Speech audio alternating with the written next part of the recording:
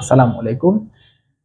আমি আব্দুল মমিন। মূলত আমি হচ্ছে ইংলিশ ভার্সনের জন্য অর্গানিক কেমিস্ট্রির একটা পুরো প্লেলিস্ট বানানোর পরিকল্পনা নিয়েছি। সো এটা হচ্ছে সেটার ফার্স্ট ক্লাস। আমি হচ্ছে এখন এই প্লেলিস্টটা শুরু করছি। আশা করছি আমি পুরো অর্গানিক কেমিস্ট্রিটাকে ইংলিশ ভার্সনের স্টুডেন্টদের জন্য প্রেজেন্ট করে একটা প্লেলিস্ট আকারে দিয়ে রাখতে পারবো। ঠিক আছে? সো এটা হচ্ছে আমাদের ফার্স্ট ক্লাস। আমরা শুরুর ক্লাসে হচ্ছে শিখবো যে হচ্ছে মানে ধাপে ধাপে পুরো অর্গানিক কেমিস্ট্রি শিখবো। শুরুতে আমরা দেখবো হচ্ছে অর্গানিক কম্পাউন্ড বলতে আসলে কি বোঝায়। ঠিক আছে? তো তোমরা জানো যে তোমাদের চ্যাপ্টারের শুরুতে একটা ইন্ট্রোডাকশন আছে, সেখানে মূলত ব্যাখ্যা করা যে অর্গানিক কম্পাউন্ড আসলে কাকে বলে।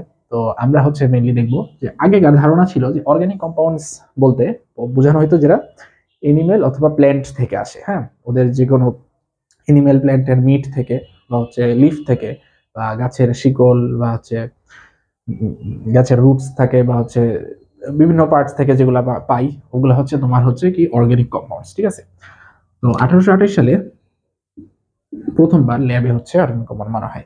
এর আগে যে আমরা এই যে ধরে নিতাম যে লিভিং বডিতে একটা অদ্ভুত রকমের ফোর্স আছে আননোন, যেটাকে বলা হতো কি ভাইটাল ফোর্স। হ্যাঁ, তো ওখান থেকে জন্ম হয়েছে ভাইটাল ফোর্স থিওরির। তো এটা হচ্ছে আগে যেটা মনে করা হতো। তো ভাইটাল ফোর্স থিওরি মানে হচ্ছে কি লিভিং বডি ছাড়া অর্গানিক কম্পাউন্ড বানানো সম্ভব না, লিভিং বডিতে এমন একটা ফোর্স আছে যেটা হচ্ছে অর্গানিক কম্পাউন্ড তৈরি করতে পারে। 1828 সালে হচ্ছে ফ্রেডরিগুলার উনি হচ্ছে ল্যাবে হচ্ছে একটা রিঅ্যাকশন করে, লেড সায়ানাইড বলে এটাকে। হ্যাঁ, এই যে রেডিক্যালটা দেখতেছো সিএনও, এটা সায়ানাইড। আমরা ভবিষ্যতে হচ্ছে ইনশাল্লাহ অর্গানিক করার সময় এটার আরো ডিটেলস দেখবো। এখন আমরা জেনে রাখি এটাকে বলা হচ্ছে লেড সায়ানাইড। ওকে, সায়ানেট, সায়ানাইড হচ্ছে যদি শুধু সিএন হতো, এটা সায়ানেট। লেড সায়ানেটের সাথে NH4 অ্যামোনিয়াম ক্লোরাইডের রিঅ্যাকশন ঘটায়। তো এখন এখানে যখন ল্যাবে হিটিং করা হয়, এখানে তৈরি হয় হচ্ছে lead chloride plus NH2CO NH2, যেটাকে আমরা ইউরিয়া বলি। ঠিক আছে? সো সে ল্যাবে হচ্ছে প্রথমবার ইউরিয়া প্রোডাকশন করে হচ্ছে খুবই অবাক হয় যে ল্যাবরেটরিতেও একটা কি ইউরিয়া, যেটা একটা অর্গানিক কম্পাউন্ড, বানানো সম্ভব। সো এটি হচ্ছে সূচনা। এরপরে থেকে হচ্ছে অর্গানিক কম্পাউন্ডস ল্যাবে বানানো শুরু হয় এবং এখন আমরা জানি যে হচ্ছে ইনঅর্গানিক থেকে অর্গানিক কম্পাউন্ডের সংখ্যা কিন্তু অনেক বেশি। ঠিক আছে? তো আমরা এখন দেখবো হচ্ছে কি এই যে অর্গানিক কম্পাউন্ড বলতে আসলে আমরা মেইনলি কি ডিফাইন করি। ঠিক আছে? অর্গানিক কম্পাউন্ড বলতে মূলত বোঝা হচ্ছে তোমার হাইড্রোকার্বন।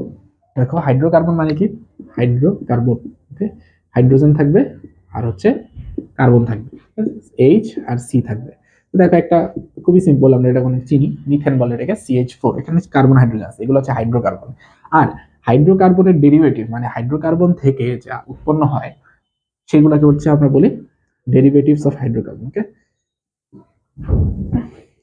Derivative of hydrocarbon. ওকে, একটা এক্সাম্পল দিই, যেমন দেখো CH4 এর সাথে যদি আমরা হচ্ছে মানে সানলাইটের প্রেজেন্সে Cl2 রিঅ্যাক্ট করি, হয়তো তোমরা ক্লাস 9 এর যে তোমাদের অর্গানিক চ্যাপ্টার ছিল ওটা শুরুতে এরকম একটা রিঅ্যাকশন লেখা ছিল, চিনতে পারো।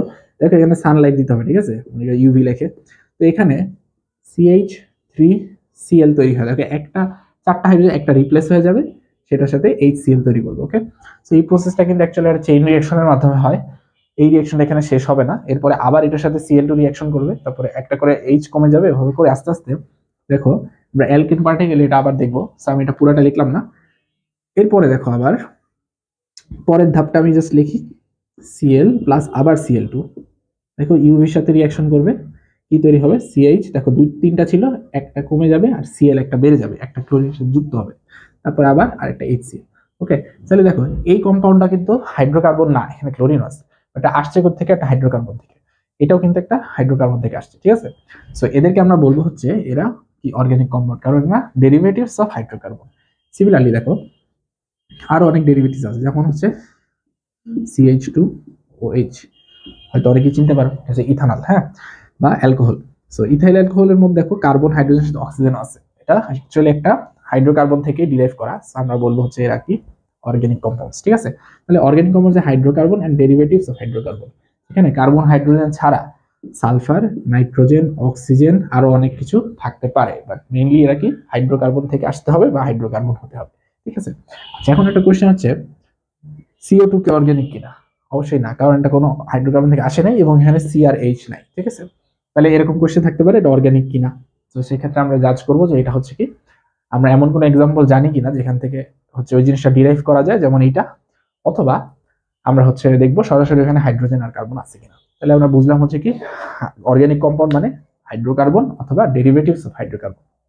ঠিক আছে, আচ্ছা এখন মেইনলি এই অর্গানিক কেমিস্ট্রিটা আলাদাভাবে কেন পড়া হয়? হ্যাঁ, সো কেমিস্ট্রি পুরো ডিপার্টমেন্টটাকে আমরা দুইটা ভাগে ভাগ করি, অর্গানিক আর ইনঅর্গানিক। তো এটার মেইন রিজনটা হচ্ছে দেখো যে কার্বন এটা আছে কোন গ্রুপে বলতো? গ্রুপ 14 তাই না? গ্রুপ 13 আমরা জানি হচ্ছে কি নাইট্রোজেন আছে, অ্যালুমিনিয়াম আছে, তাই না? আচ্ছা, সো তোমার হচ্ছে এখানে বিষয়টা যে গ্রুপ 14 তোমার কার্বন আছে, তার নিচে হচ্ছে সিলিকন আছে। সো গ্রুপ 14 বৈশিষ্ট্যটা হচ্ছে কার্বনে দেখো ইলেকট্রন কয়টা?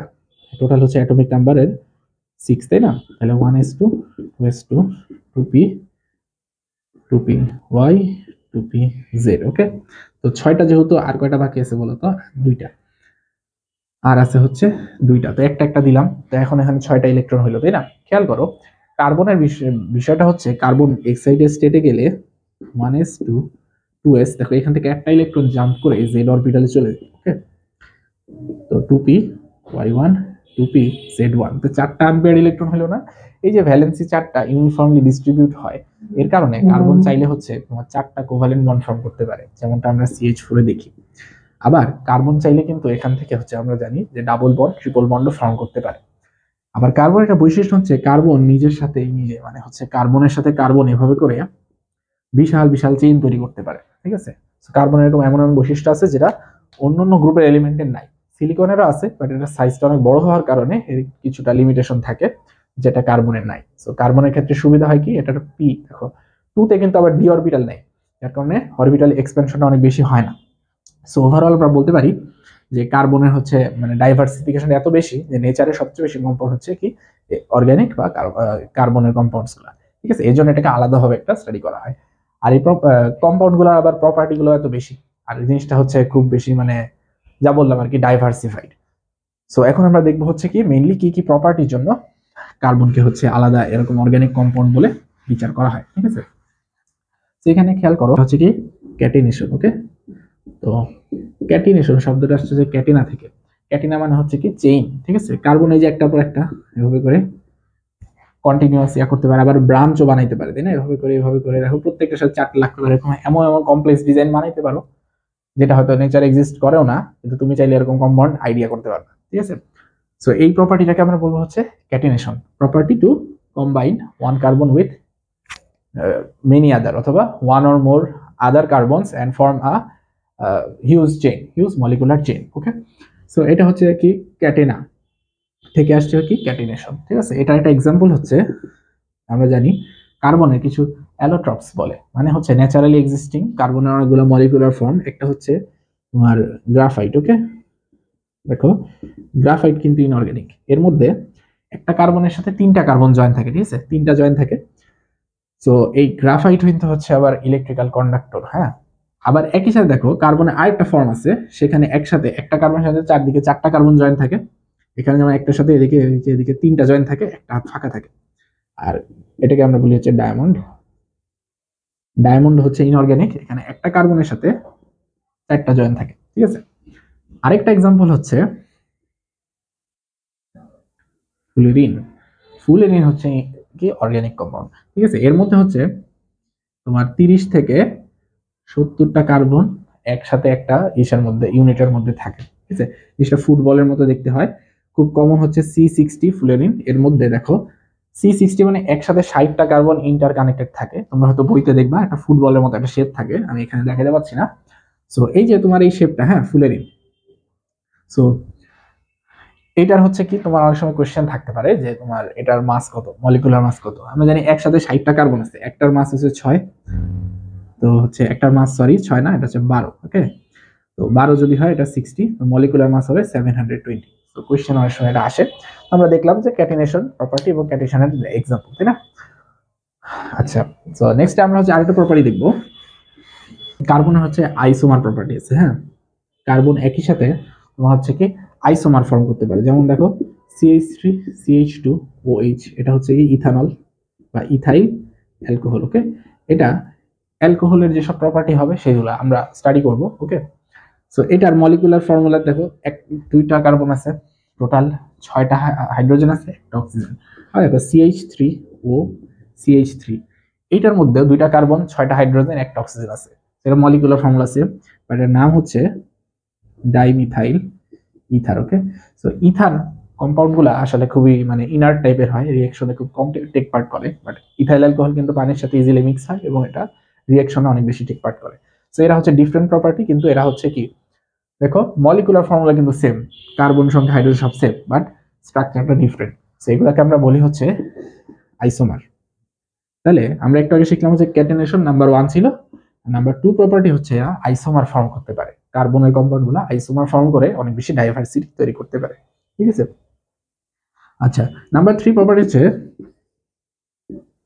পলিমার। ঠিক আছে, সো কার্বনের একটা প্রপার্টি হচ্ছে কি পলিমার গঠন করতে পারে, আমরা হয়তো অনেকেই চিনতে পারি এটা। দেখো এই রিঅ্যাকশন আমাদের ছিল, CH2 এটা হচ্ছে ইথিন। ঠিক আছে, সো ইথিন আমি অনেকগুলো ইথিন নিলাম, এখানে হচ্ছে হাই টেম্পারেচার এন্ড প্রেসার দিলাম। ওকে, এই রিঅ্যাকশনগুলো আমরা ডিটেইলসে আরো স্টাডি করব শেষের দিকে। সো এখন দেখো অনেকগুলো, এটা হচ্ছে হাই টেম্পারেচার এন্ড প্রেসার দিলে মাঝখানে ডাবল বন্ডটা আছে না, এটা ব্রেক হয়ে যায়। তো এদিকে একটা হাত ওপেন হয়, এদিকে একটা হাত ওপেন হয়, এরকম একটার সাথে একটা CH2 ভাবে জয়েন হইতেই থাকে। ঠিক আছে, এখানে আরো CH2 দিতে থাকবো, ওইটা ছোট করে লিখে হচ্ছে N দিয়ে। তো এটা হচ্ছে ইথিন, এটা হচ্ছে পলিইথিন। ঠিক আছে, আমরা যে পলিথিন ব্যবহার করি সেই জিনিসটা হচ্ছে এটা। সো কার্বন একটা প্রপার্টি আছে যে তুমি ডাবল বন্ড বা ট্রিপল বন্ডের যে কম্পাউন্ড গুলা, এগুলা হচ্ছে তুমি রিঅ্যাকশনের মাধ্যমে এদেরকে একটার সাথে আরেকটা জয়েন করে হিউজ একটা কি নেটওয়ার্ক মলিকিউল তৈরি করা যায়, যেটাকে আমরা পলিমার বলি। তো পলিমার, এখানে যেমন একটা এক্সাম্পল দেখলাম পলিথিন তৈরি করা। তারপরে তোমরা হচ্ছে দেখবা যে অর্গানিক ইনঅর্গানিক কম্পাউন্ডের মধ্যে কিছু ডিফারেন্স থাকে। অর্গানিক কম্পাউন্ড সাধারণত হচ্ছে পানিতে বেশি একটা সলিবল হয় না, ঠিক আছে, খুবই লেস ওয়াটার সলিবল, হইলেও অনেক কম হয়।